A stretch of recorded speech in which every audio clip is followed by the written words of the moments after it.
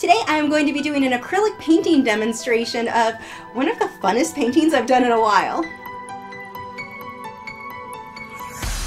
For this painting, I wanted to try an idea I had where a ribbon wraps around different wildlife, and I have so many more ideas now after doing this one. But my goal was to have just an abstract kind of stone marble looking type of background with teal, and then the dolphins and a ribbon with a sunset scene inside. One of the things that I found on this, because my ribbon is so thin, it was hard to really capture the look of the sunset, so it kind of, like, unless someone points out to you that it's a sunset, I think most people are just going to assume it's an orange ribbon, which works with the sort of abstract type feel I was going for, so either way I'm happy. For this one, I wanted to paint on a really smooth canvas because I knew I wanted a lot of detail on the little ribbon and on the dolphins. So I chose a Frederick's Blue Label Ultra Smooth canvas.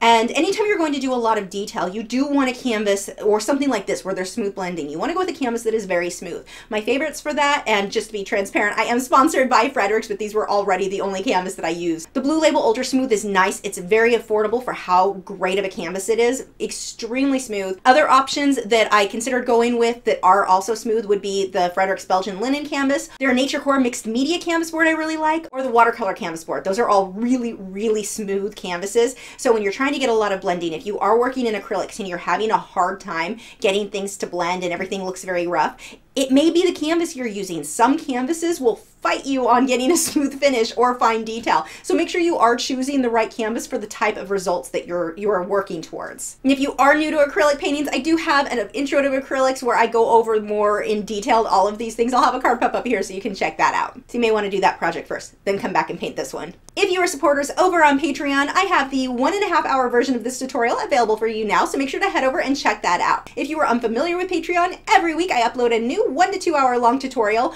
or occasionally we do some Patreon only live streams where I walk you through step by step an entire project. You can get all of that plus over 150 of my past Patreon videos for as little as $4 a month. If you're not sure if that's something that you're interested in and you want to check out what videos I have available, I will put a link to my video library that you can look through in the description. Now let's go ahead and move on to this demonstration.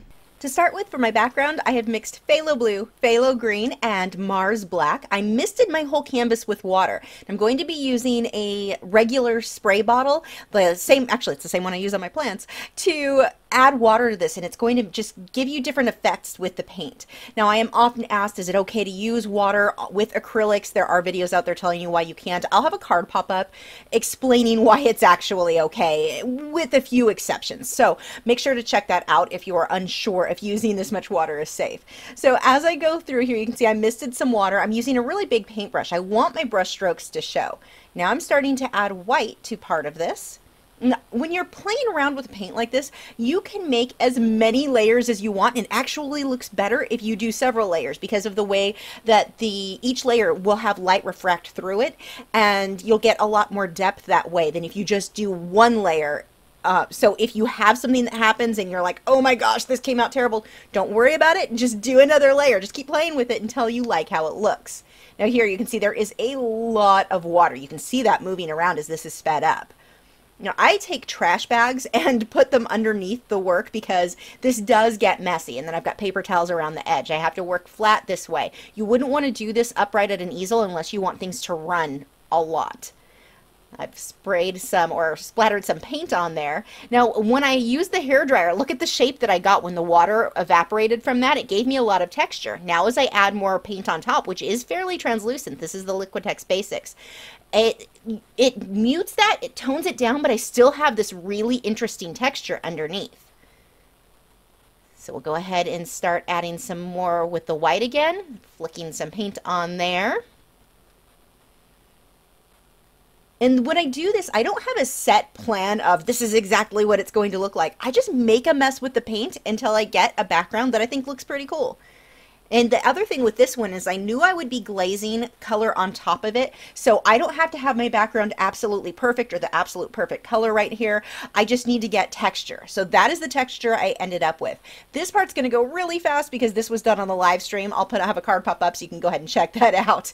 But now we will go ahead and slow this down a bit and move on to these dolphins. So the first thing that I do when I have a background that is this dark is I fill in a solid, more opaque layer. So with the dolphins, just making a gray color with the titanium white and Mars black gives me a pretty nice opacity, or enough opacity to cover that background, so I don't have a ton of that texture showing through. And when I say texture, I really just mean the visual texture. You can't really feel bumps or anything on that canvas.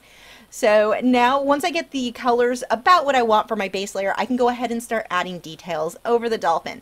For the rays of light, if you struggle with painting those on there to get that kind of shape where they're rounding off on the dolphin, use a white charcoal pencil. There's one by Generals that I love. That one helps so much because you can draw it on. If you realize, oh, I don't like what these rays of light look like, just erase it and try again. It's easier than doing it with a paint and realizing you don't like it very much.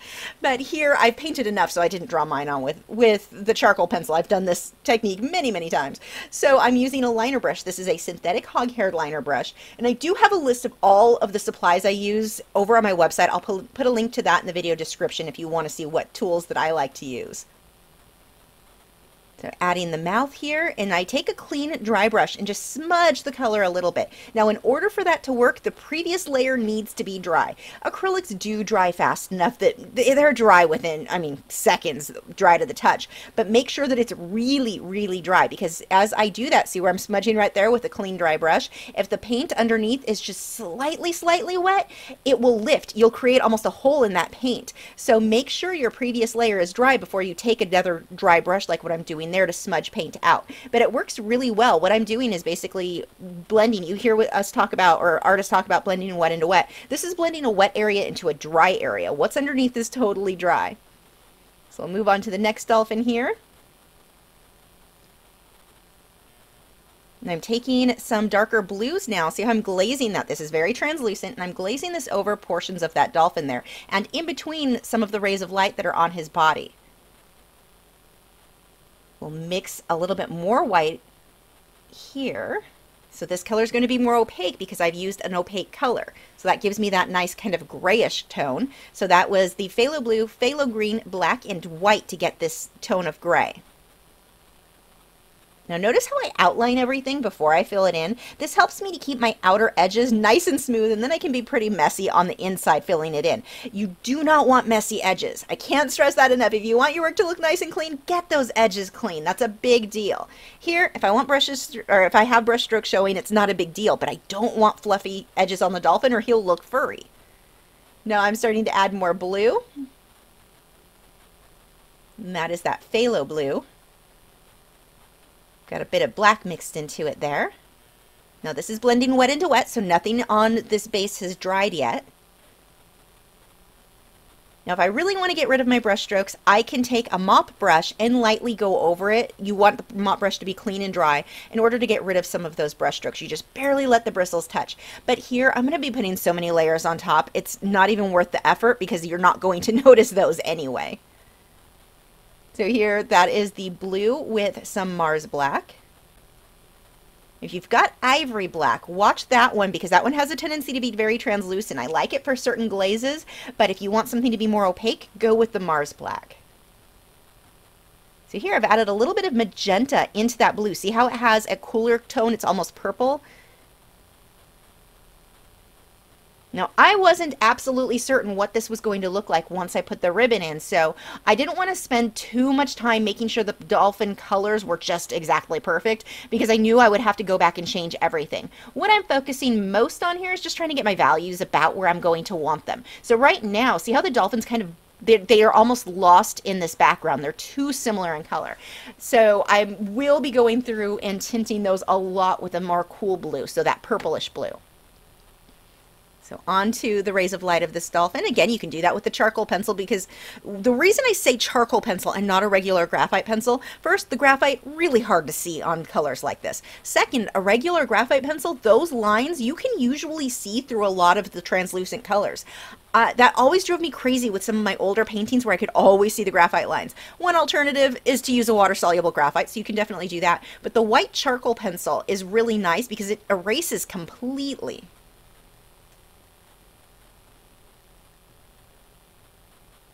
Going through here again using that liner brush, and then I'm smudging it out. Some of this is being done with a mop brush, some of it is being done with just a clean dry, a smaller kind of a stiff brush. You'll just play around with it. I want to get different textures. I don't want each of these lines to be the same thickness. I don't want all of them to be the exact same curve.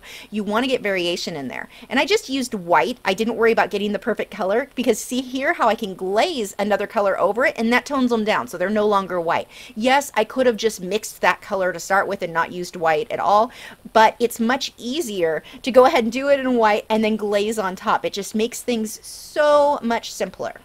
So if you do struggle with coming up with perfect colors, learn to glaze. Get used to working in glazing because it's so easy to adjust colors this way. And I let that dry, and now I'm going back on top of it with some brighter white. The other thing that you should notice here, look how the curve of the rays of light on the dolphin, how that curves around his back. You don't want straight lines. It will make him look very flat. Make sure that those lines, a lot of those are curving right around where his body itself would curve. You want him to look more three-dimensional.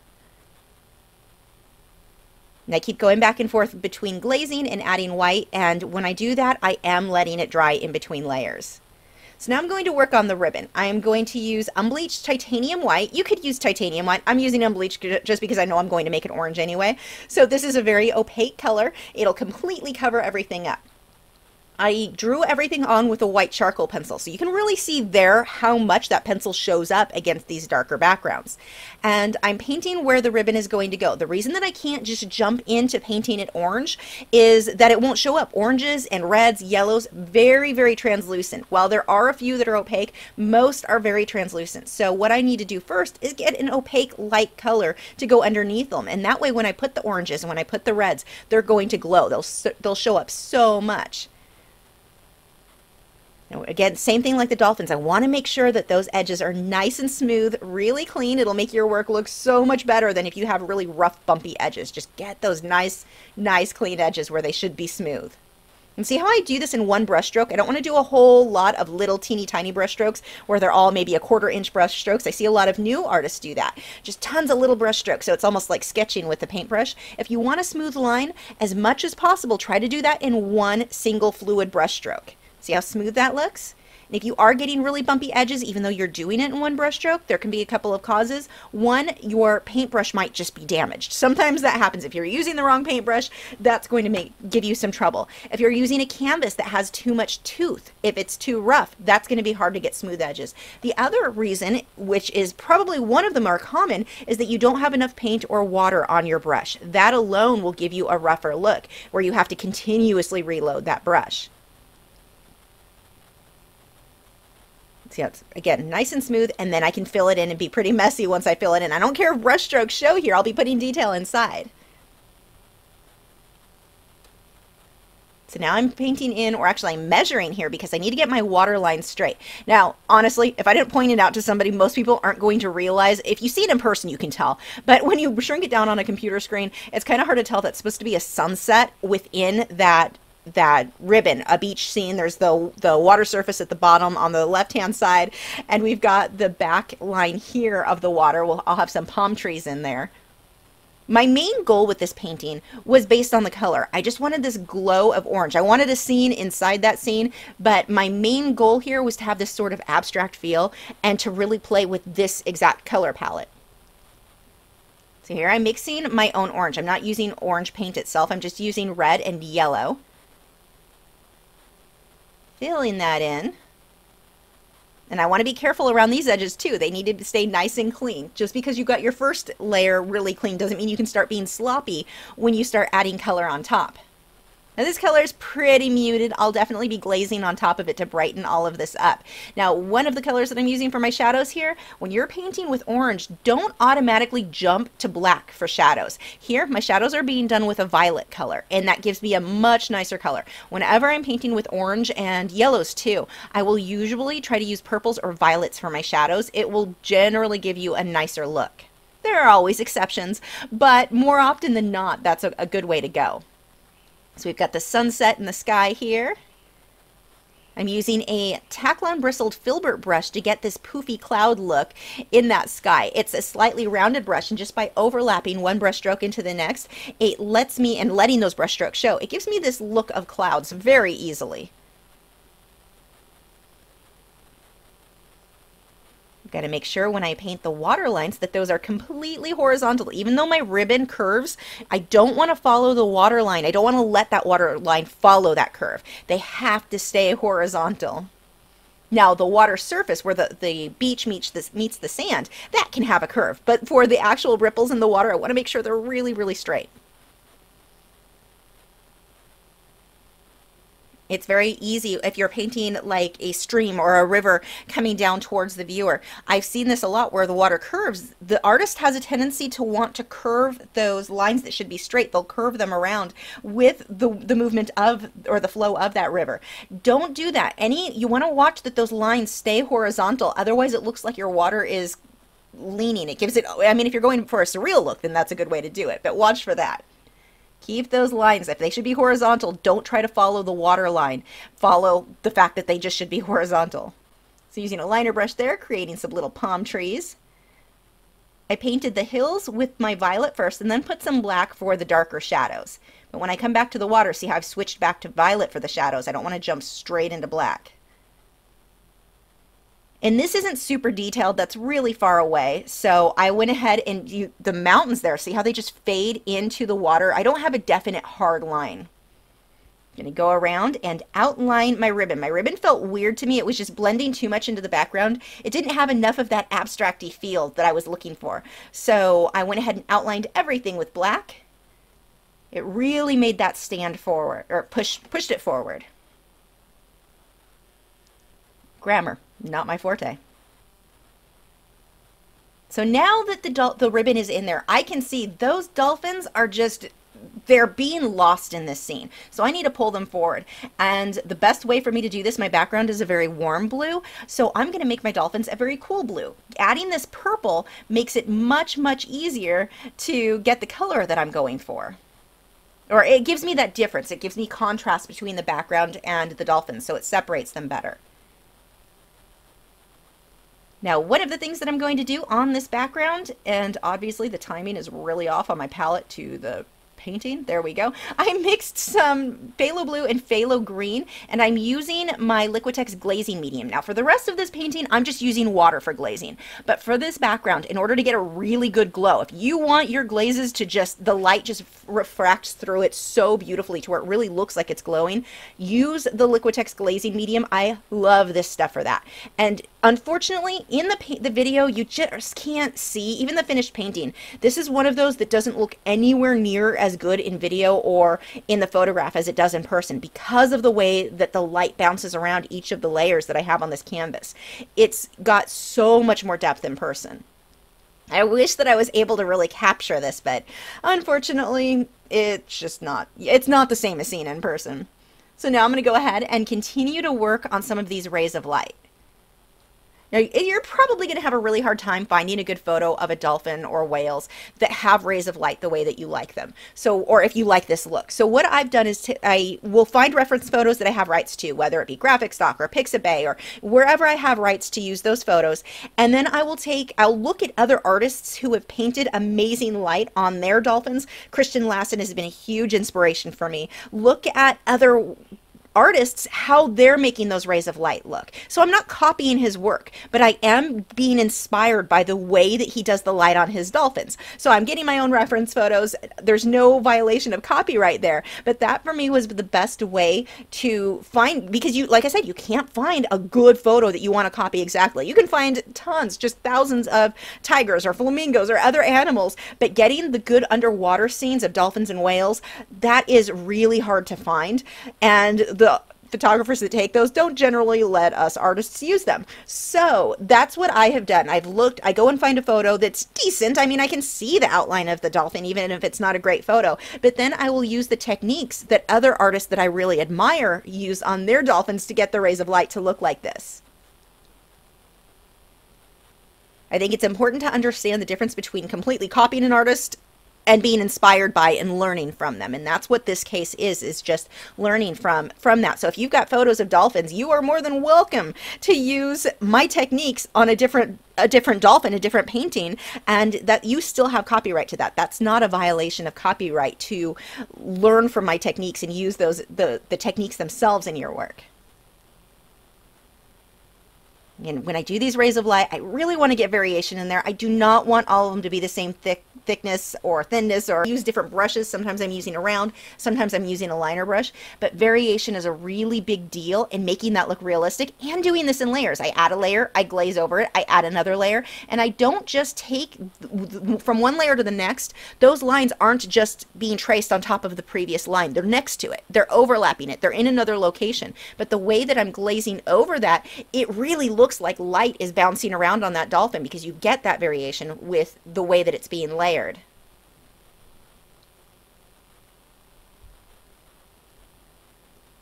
Making sure that background is dry before I do anything else.